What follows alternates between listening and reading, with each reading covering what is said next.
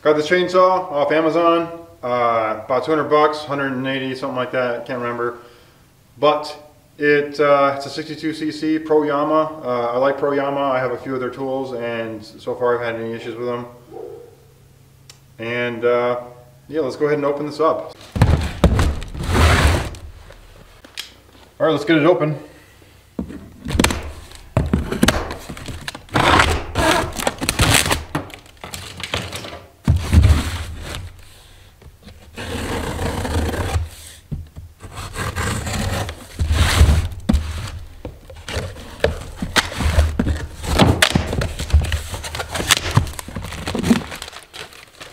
Okay, instructions, parts list, that's nice. So they give you a whole parts list in here. Okay, so carrying case, helmet, which doesn't look that bad. It's metal screen, plastic so it bends. What do you think? It looks pretty good. I'm actually pretty surprised about this. Usually the extra stuff they give you is kind of cheap.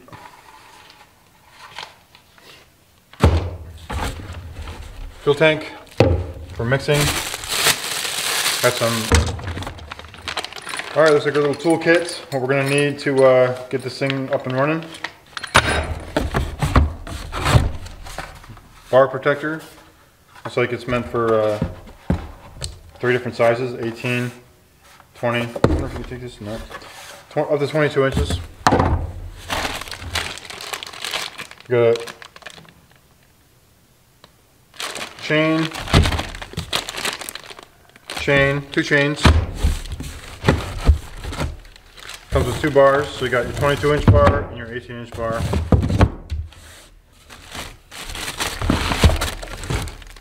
You got some gloves.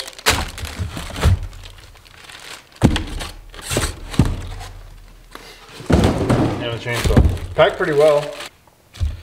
All right, we're gonna do the 22-inch blade. I want a bigger blade. 18 inch is fine, but like I said, I like the bigger ones.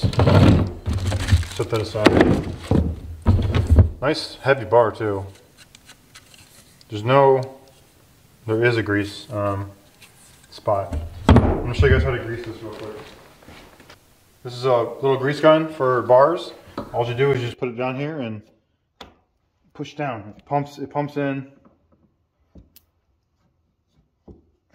grease into that hole, and you see it coming out right here. So it's coming out there. Grease goes in there. Show you guys again real quick so you can see it. So you just take it and you push down there and you can see it coming out. If you don't have one of these, don't fret. Just get some grease and you can put it in here and just work it in like that.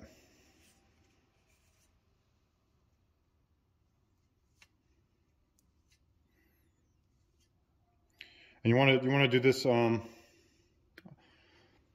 know, depending on how often you use it, but every couple of, I don't know, maybe every 5 tankfuls.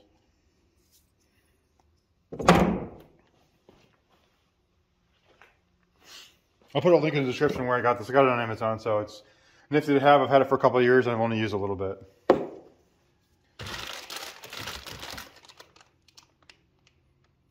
Alright, so they don't say which size is which, but this one's 72 lengths and this one's 64. So obviously we're going to be using the one that's more.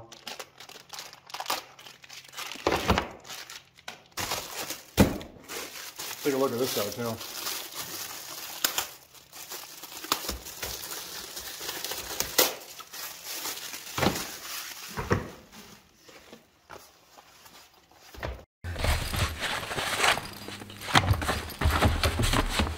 Alright, yeah, we'll test this out when we're done here. It's kind of nice, it's canvas. Set that aside.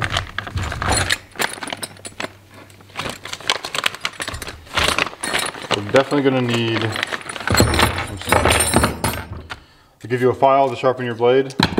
It's nice to have. Guard for your chainsaw. some stickers. Paper gasket into the guide.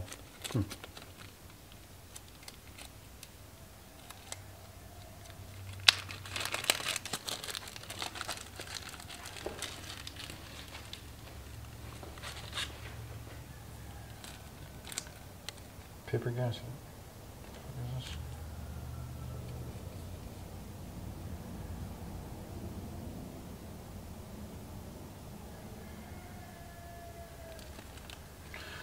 I've never seen that before. I'll have to look that up here in a minute.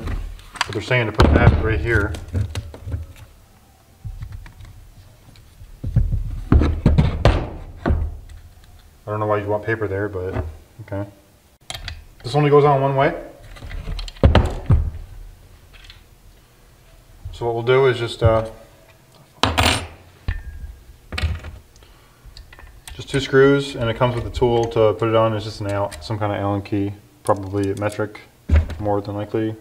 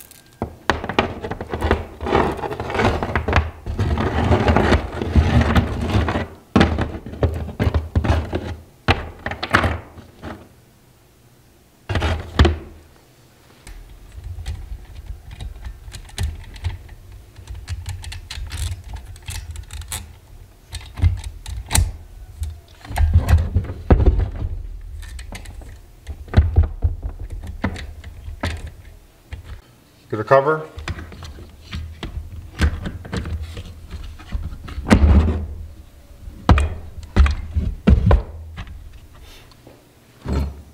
This is where you're going to want to get your two bolts or nuts, and you're going to take this and tighten it up or loosen it up until it falls in that guide hole.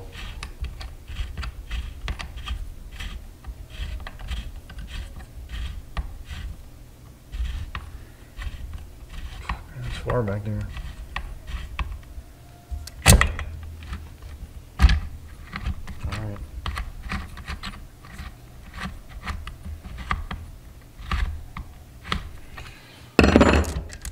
So at this point, you're going to want to make sure that these are lined up.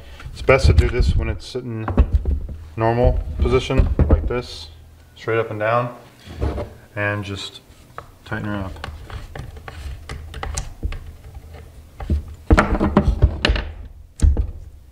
Everyone has their own preference on how tight they want to chain, so kind of feel it out. See what suits you best. Some people like loose chains, some people like tight chains. I like them in the middle.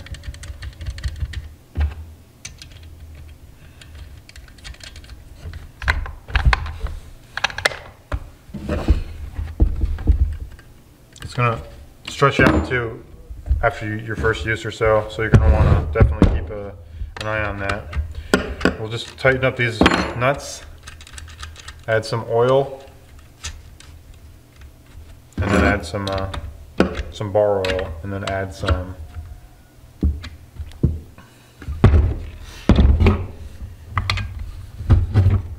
gas. 40 to 1.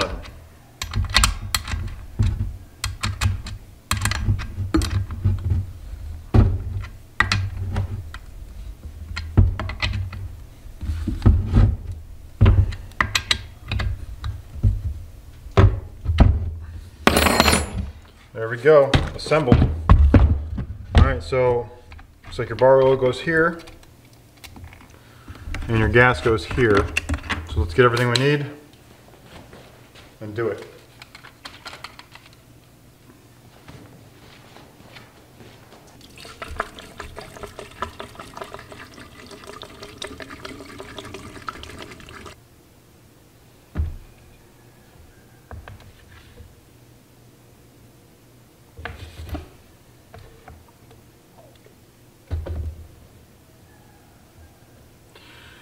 Also, a little tip, you're going to need to change this out or fill this up every time you do a gas change.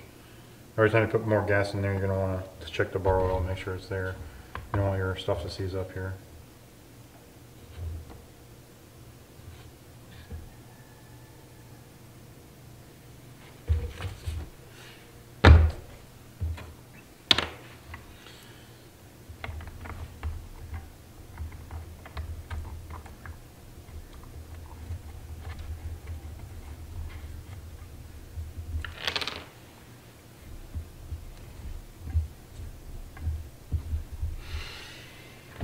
All right, she's ready to go.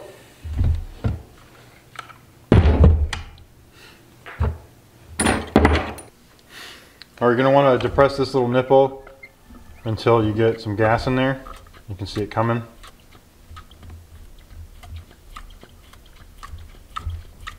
Here's your on-off switch. A little bit not traditional, but works. Up is the on position. And then here's your choke controller. So this is normal, and then this is choked. So we're gonna pull it out to start it. So you don't want to put your chain brake on. You don't want this thing to start spinning right away. And then kind of.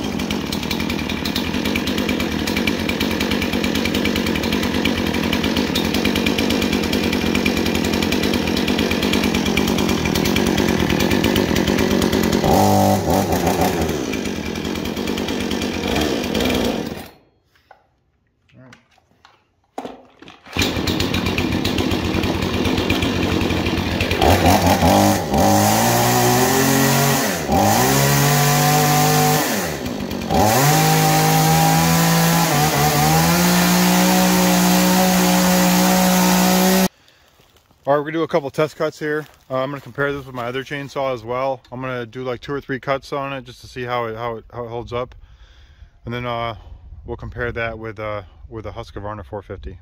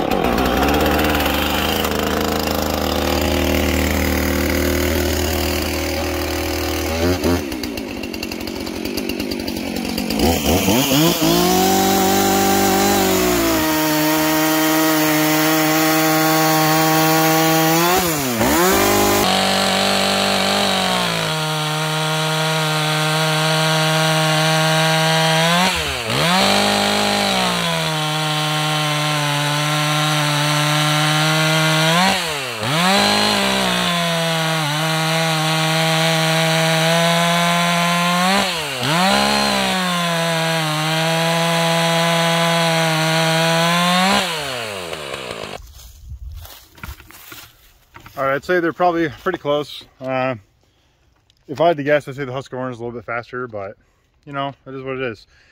I'm pretty happy with this chainsaw. You know, it's nice to have a bunch of chainsaws around. Just they break all the time, especially when you need them. So I have 3, 6, I don't know, something. I have a lot of chainsaws, so it's nice to have, and it's just good to have a couple extras around and keep one in your side-by-side, keep one in your truck, keep one in your shop. Anyways, hey, if you guys like these kind of videos, hit the like button, subscribe if you want to see more around our farm, and then leave a comment if you got this thing. I'd like to hear about it. All right, thanks.